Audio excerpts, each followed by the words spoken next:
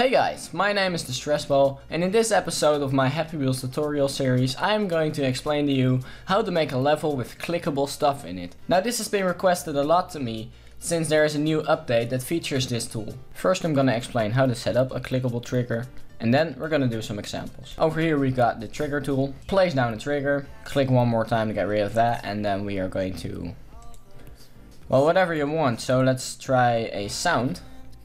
As you can hear, this is the sound that we are going to use. Let's place a block so the character is not going to fall down. Okay, and my trigger is going to be triggered by number 6. That's it. You set triggered by to number 6. Now let's test it. It's that simple, really.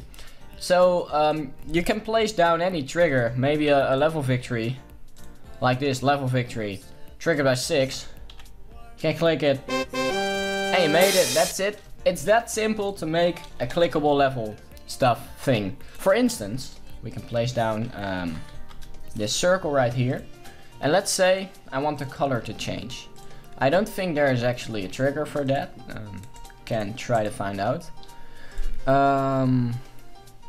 No, there's no change color. But there is a change opacity, which means that it looks like it's going to get invisible. And what we can just do in that case is place down another circle of the same size. And let it trigger by the same trigger. So now we are going to start with opacity 0. And trigger action is opacity 100. As you can see, if I click this, I need to set it to 6 of course. If I click it, that happens. And what if I change the color of the upper one to red? There we go. So what I can do now is copy the Y location, paste it here. Don't forget to press enter. Now it's on exactly the same position, so it may look like the color changed it, but really it doesn't. Okay, I've got my shape right here and it's fixed. And now trigger action will be apply impulse, so we need to set it to non-fixed. Okay, so there's just a shape here, it's doing whatever. Maybe it's rolling that way or something, I don't know. And then there will be an arrow pointing upwards. Now let's place this over here and place the trigger tool right upon it. And as you can see, I can just click this and it applies an impulse. Now of course we can set up the impulse a bit. So for instance, if I don't want it to move sideways, which is the X setting, I can set that to 0. I only want it to move up, so the Y. The weird thing though is that if you set Y to negative, it will go up instead of down. But there's probably a reason for that. So click. That way you can make it fly. Now if you go to the trigger and set repeat type to 2, that's pretty cool because you can do it multiple times. Repeat type 2 means that it repeats upon contact with the trigger, and in this case clicking equals contact, so you can make some kind of Flappy Bird like level if you do that. That's pretty cool. Now you can add another one, and we're not gonna use all the example stuff like drawing the arrow. This is just a small simple example, but the other trigger could make it go to, I don't know, maybe to the right, so that would be a positive 5. So up, right, up. Now we can also make one that goes to the left. Left, up, and there it is, right, right, right, right, up, left, right. That is the way that those ball thingy trigger levels are made. Okay, third example, we're gonna make a cool maze. So set your rectangle shape settings to fixed, I mean non-fixed, sorry. So uncheck this and make sure it's interactive and collision 1.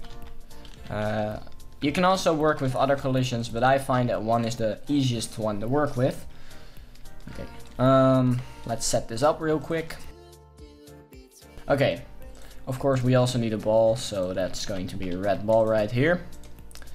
And we don't want to include the ball in the whole shape. It's not supposed to move along. Also, this is never going to fit, so that's better. Let's select everything. Hold shift, click the ball. And now we have selected all the blue shapes. Press group items. And now the whole maze thing will act as a group where the ball will not act as included in that group. Okay. Now I am going to add a joint tool. There we go, a nice joint tool. I am going to add 2 triggers. One that goes up and one that goes...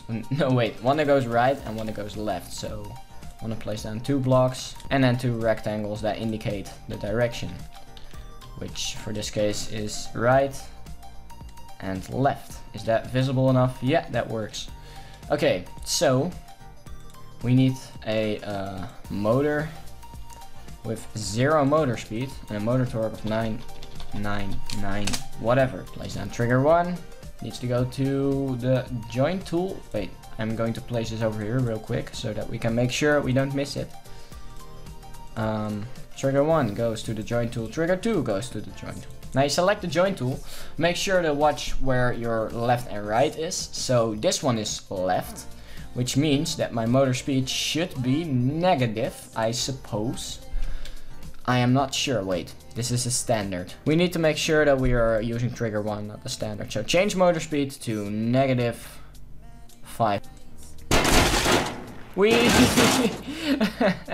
That was the wrong one. So make sure to place back the joint tool. Okay, small test. Okay, that is too fast. We need to change that as well. Motor speed -1. That's better. As you can see, it's gonna keep moving. So we also need to set up go to the right one, which will be trigger 2. Trigger 2 is right here. Change motor speed. New motor speed. 1. Okay, duration 0. Actually, screw the duration. It's not really necessary. Okay, we got right and we got left, but as you can see, they are reversed. Simple trick to solve this is just replacing the triggers. Okay, counterclockwise and clockwise. Now let's try to solve the maze. As you can see, I cannot click this anymore because I used both of the triggers. If you remember from the thing I explained previously, then you could say repeat type 2 should work. And as you can see, that is completely correct. Let's try to solve the maze. Alright, there we go, we solved it. That was really nice. Next thing we're gonna do is a button. So let's say we make a button out of this red thing. Hold control, press down. Now it's behind there. Then we're gonna add a trigger on top of the button so that it looks like it's actually the shape that's doing the work, or actually the trigger is doing the work. Now we're gonna add a well, let's add a bridge instead of a door. Just a bridge. That's pretty simple to do. Okay. So as you can see, it's already there and fixed. So there is no way that we can make a shape appear out of nowhere. It should already be there. Most Happy Wheels authors find their way to making it seem like it's not there. Where actually you can't just press a button and then suddenly out of nowhere there's a shape right there.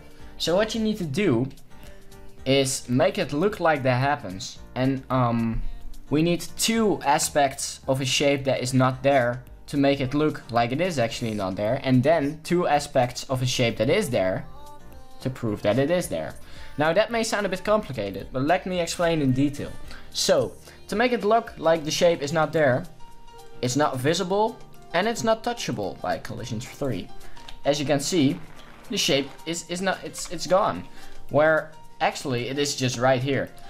So what this trigger should do, go to the target, and then we need to go to make it visible again, and press the plus right here. We also need to go to change collision to 1. So from 3 to 1, and the opacity should go from 0 to 100. Don't forget to actually set the trigger to 6, and now don't use the repeat type because it's only necessary 1 time.